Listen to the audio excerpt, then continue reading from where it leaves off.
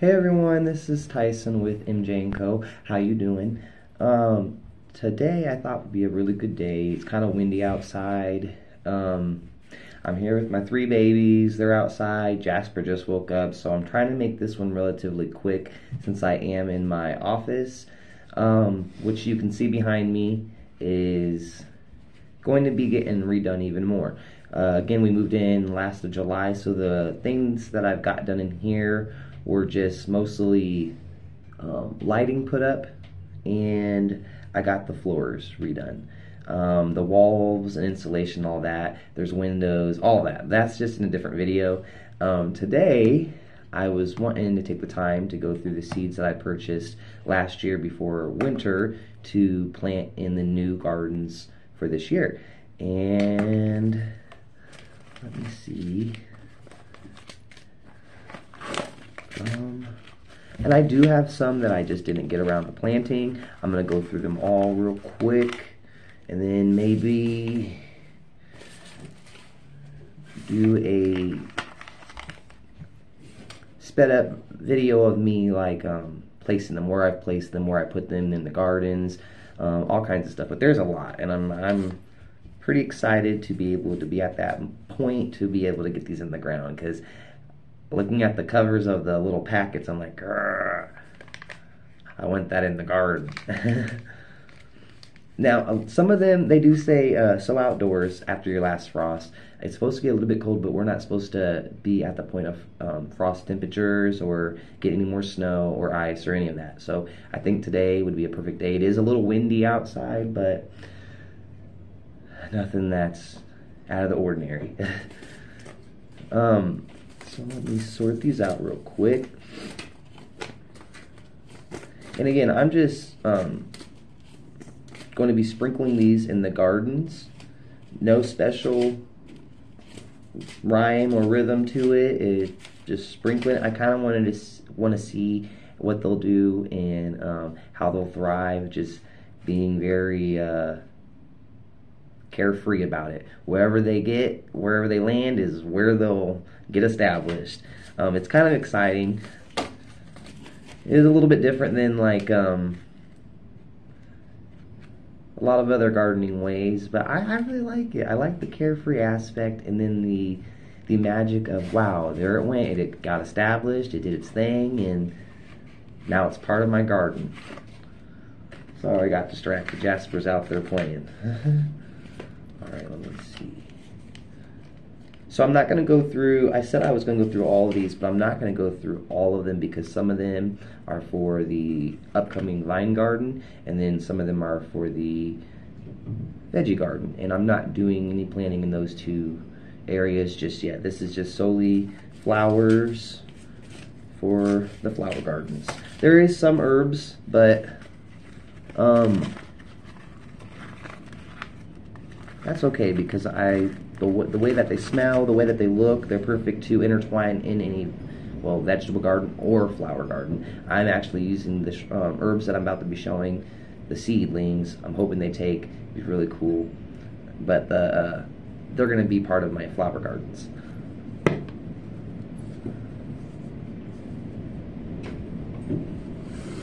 Okay, just checking on them. Oh, there's one.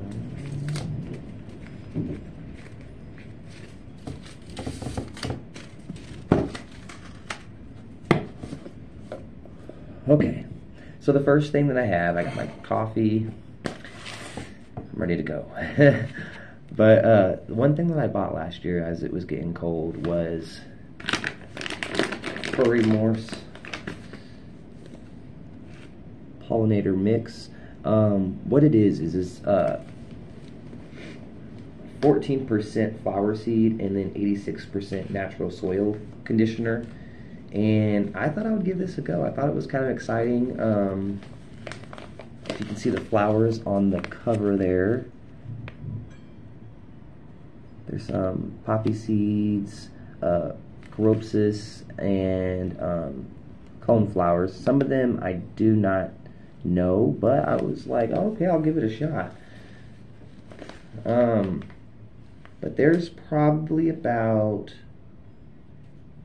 15 different species of flowers in this package, which is fairly cool. So you just shake it, toss it, whatever you want to do, and then you just sprinkle it in the ground. So I'm pretty excited for that. I'll name some of them. Some of these names I can't even read correctly. I'm not even gonna lie. I'm not even gonna try because I'll be sounding like I'm speaking a different language.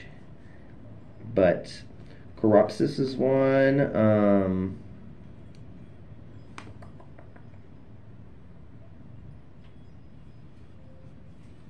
Oh, come on, Tyson.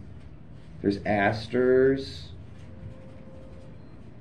There is echinacea. There is yes. My mother actually just showed up, so I'm going to take a break real quick and I'll get right back to you. But this is what I'm going to be planting, and I got 2, 4, 6, and then I got some flower mixes, and then some other flowers, but I'll be right back. Alright, that was a fun time with my mom. I love when she comes over and visits. It's always fun. We do live in the same town, same city, so we do see each other here and there quite a bit. I needed that. It's so cold. I also went in and got my little heater, so if you hear like a noise buzzing, that's what it is. I laid baby boy down, so all I got is Mandy and Wally with me right now. So if you see me look over that way, it's just monitoring them outside. So I talked about this one last time. It also covers around 500 square feet. So you shake it, and then you sprinkle it, and then you water it in. It's got,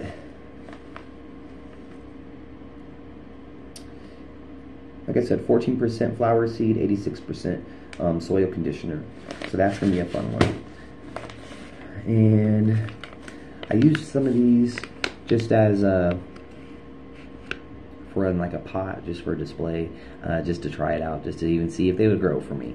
Nothing special. I didn't like pre-anything them. I just sprinkled them in the soil, and then if they did their thing, I was like, great. But these ones are called Maiden Pink. There's not very many in there at this moment, so I'm just going to use whatever else is in there. Same with the blanket flowers. This is also one that is going to be in this pack. They are right there in that pack. So that's awesome. Again, not a lot. Well, there's some, yeah. Some lupine. I'm hoping that this is called Russell's Hybrid Mixed Colors. So this one should be very nice. And I don't know for sure, but isn't lupine the one that, this one says blooms every year. Alright, awesome. I got snow in summer. And this one, maybe I should tell you guys about the heights. So the lupine's probably going to get the tallest out of everything that I just spoke about. Everything else is going to be, lupine gets around 36 inches. Blanket flowers are going to be 24 to 30 inches. And then Maiden Pinks and Snow and Summer, they're going to be around 6 to 8. So those are more like some of those flowers, those ones that were all reopened prior, and I already did some stuff with them, but not in these gardens. They were probably at the old house. So I want to do this. These are, let me go through the herbs real quick. So I got lemon balm, which I'm pretty excited for. And then I got 2 different types of basils. I got basil dark opal purple. I thought that'd be a really cool, pretty one to plant with the flowers, just because of the look of it. It's got big purple leaves, and the stems are like a dark black purple with a pinkish flower tone on the tips. And then this one's called cinnamon basil. Sorry if the lighting was not that good in here. And then the last one is going to be chamomile. So those are my herbs. As far as, I got a couple more that were already used previously that I'm going to just empty them out. This one's Alberta white flower gem, which is ironic because they're like a pink. Rudbeckia, black-eyed Susans, and then some butterfly weed. I tried these pre-starting them one year, and I got them to grow, but they never ever budded for me. They never produced any flowers, so I'm hoping maybe by coincidence with whatever is left, they will do something for me. And then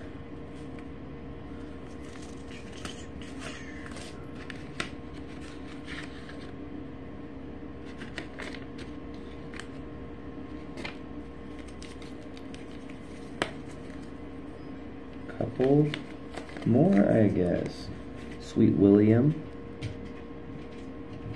My partner's name is William, but everyone calls him Billy. So I thought that was kind of cute to have. This is Shasta daisies, which is what these are as well. This one's not open. This is one of the ones that I purchased last year for this year. And then I got a wildflower perennial mix, which is gonna pretty much consist of the same stuff as this one.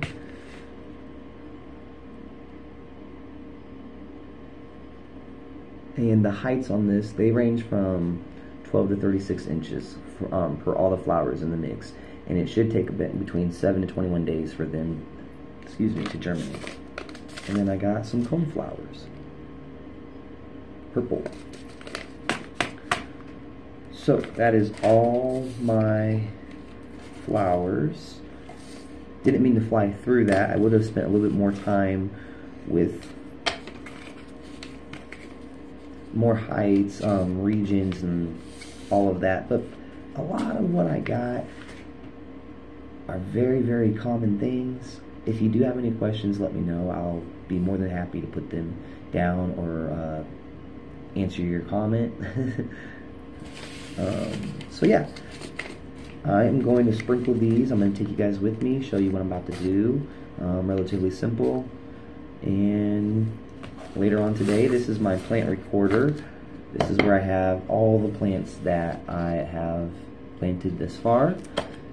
And I do have some to cross off that may not have survived. But yeah, we'll figure it out as we go. Alright, come with me. So I got this one emptied and this one emptied, and I got all of these still to go. So I'm almost there. So I got all of this area filled with all the seeds that I went through. These little stems, they're not much right now. They're little rows of Sharons. And then I got, I'm pretty sure, these are the bushes that were growing on the side of the house when we moved in. So I've tried transplanting them, but I think it's a hollyberry. There's the leaves. It got like a black stem. It's really pretty. It's an evergreen one. Come on, Wally. Come on. Come on. Come on. Wally. Come on. So that's where those ones got. Well, that's where some of the seeds got laid. And then I put some other ones around the bridge on this side. kind of swooping the rows, and then on this side again around the rows. Alright, so I just finished planting all the seeds.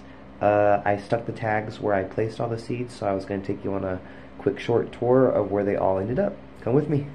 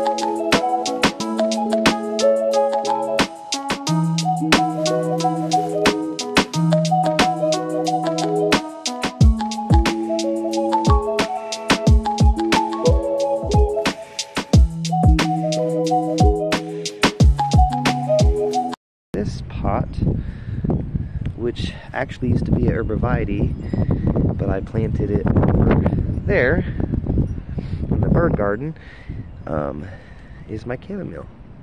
I might go ahead and leave that tag and just record in my plant book that I have that planted.